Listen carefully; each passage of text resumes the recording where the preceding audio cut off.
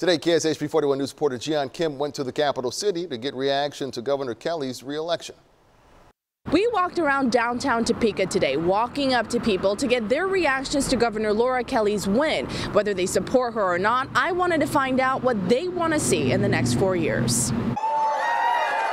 After hours of waiting on election night, Kansas woke up in the morning to find out Governor Laura Kelly will serve for another 4 years. I just saw that she retained the governorship, and I think that's fantastic. Governor Kelly released a statement on Wednesday outlining her goals for Kansas going in her next term: high-speed internet, affordable health care, and speeding up the elimination of the food tax. Xing the food tax was great for me. We need to focus on expanding Medicaid. The governor also outlined what she believes were the successes of the past 4 years. So we hit the streets to find out what you think.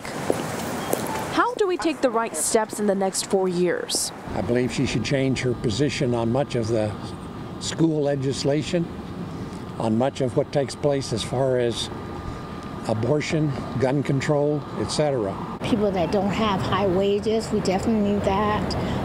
We need to focus on that. I think our taxes could be lower, obviously, but there's some things there I think that will be worked on with the legislature. I spoke with multiple people on both sides of the aisle, and a common thread was this: they hope Governor Kelly can continue to work in the spirit of bipartisanship. I think sometimes the emotions get in the way of the process. Jian Kim, KSHB 41 News.